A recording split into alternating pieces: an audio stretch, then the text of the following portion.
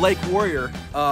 Today I'm going to talk you through cable railing for your deck rail. This would be in place of a traditional spindle railing. I wanted to go after this for our railing around our deck so we didn't lose any view. We can look out from the house and onto the lake and we see right through.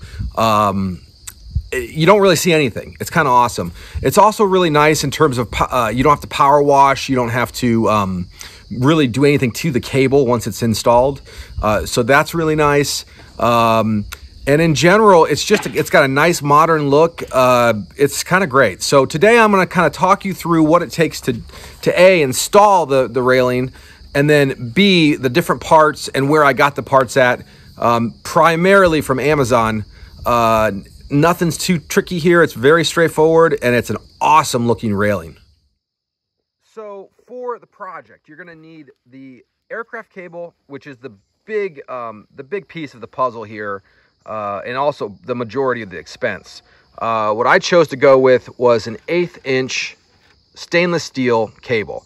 Now keep in mind, they have 304 stainless steel and 316 stainless. 316 is a better grade stainless, so I would recommend that. It's not a huge cost difference. It won't, it won't corrode. It won't deteriorate. The 304 probably wouldn't either, but I just chose to go with the 316. So I did the 1/8 inch. I believe they have 316 size cable. So if you want something a little bit bigger, you can, but it does go up in cost exponentially. So that's the first piece of the puzzle. The next piece is how you're going to tension the cable.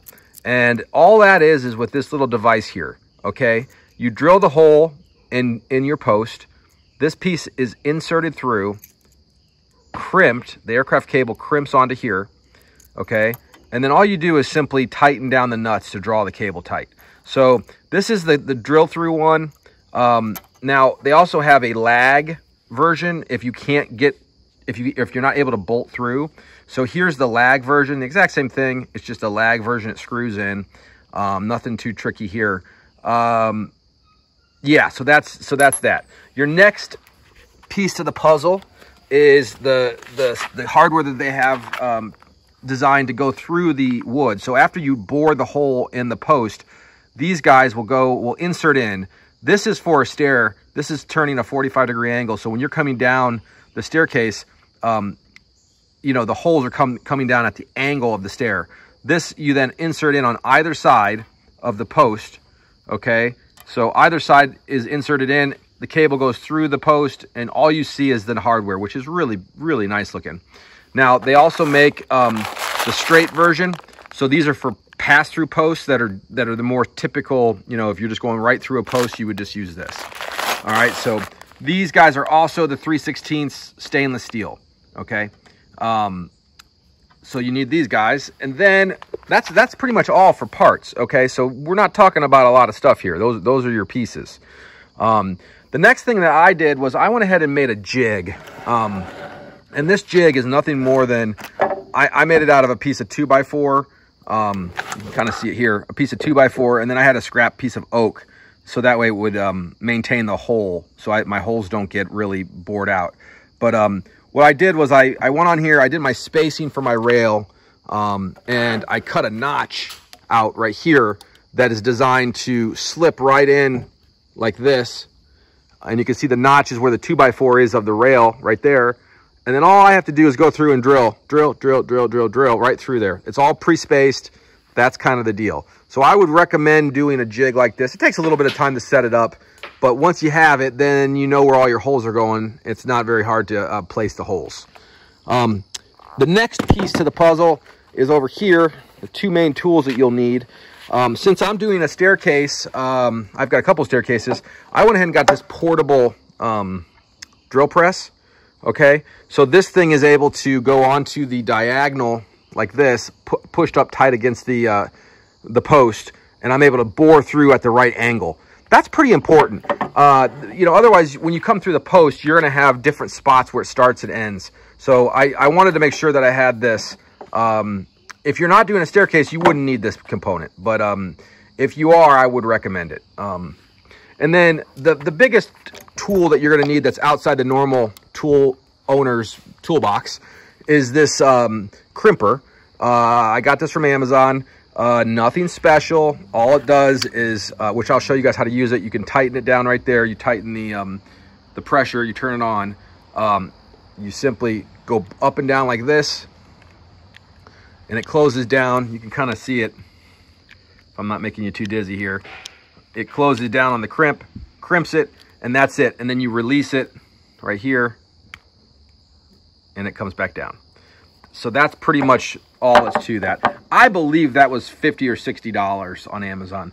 So not terrible for what the result is. So these are basically your components. Nothing more than that. And now I'm going to show you how to put this all together. So these are the actual steps that we're going to focus on today. As you can see, it's all ready for the cable. I've pre-stained it. That way we don't have to worry about the holes and trying to get around all of the cables.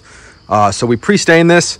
There's nothing much to this. As I kind of approach this project, what I'm thinking about here is where I'm going to start the cable from.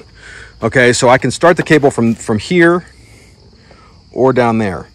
Now, on a staircase like this, I typically want to have the cable coming from up top. So I'm gonna use one of the lag screws and lag into here, come through here, drill the holes, go down, drill the holes on the steps, and then this would be the point where we tension right here. So that's pretty much the idea and what I'm going to track you guys through today as I go through this process.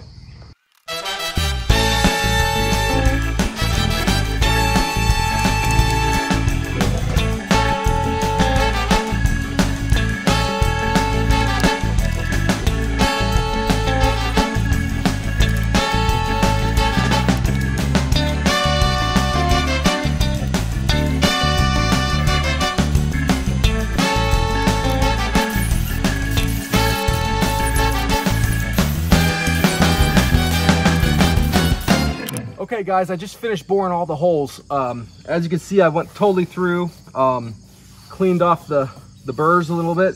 Got a hole coming straight through. The next thing I need to do is take these inserts that we talked about earlier, and they will insert in to here, right on in there like that. You pound them in to set them, and that's it. So that now I'm gonna go through and put all the inserts in next.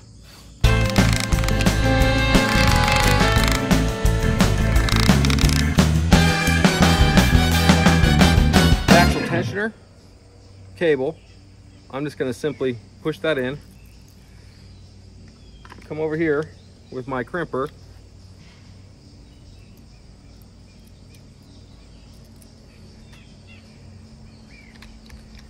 crank it down, make sure this is seated in on that first crank, and then you just pump it.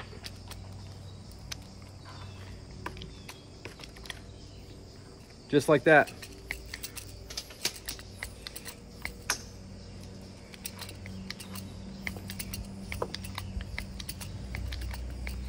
And then release slightly. And then I come down and do my second one. Pump it again. I think you could probably get by with just doing one, but I do two. Make sure that's snug. Repump it.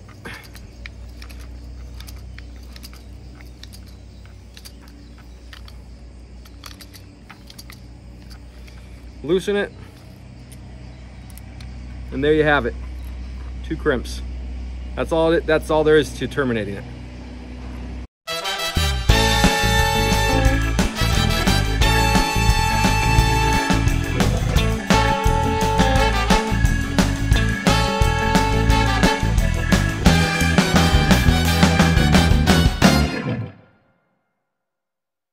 Well guys, I just finished up the cable railing. I couldn't be happier. I mean, at the end of the day, I think it's a really economical choice. It looks great. I do believe it's probably as cheap or maybe cheaper than traditional spindles. And I think the best thing about it is you can see right through it. I mean, it looks great. It really does. So I'm gonna include all of the links below for this. I got everything from Amazon. So that will be on the show description. Make sure you smash that like button and subscribe for more DIY lakeside projects with Lake Warrior. Have a great day, guys.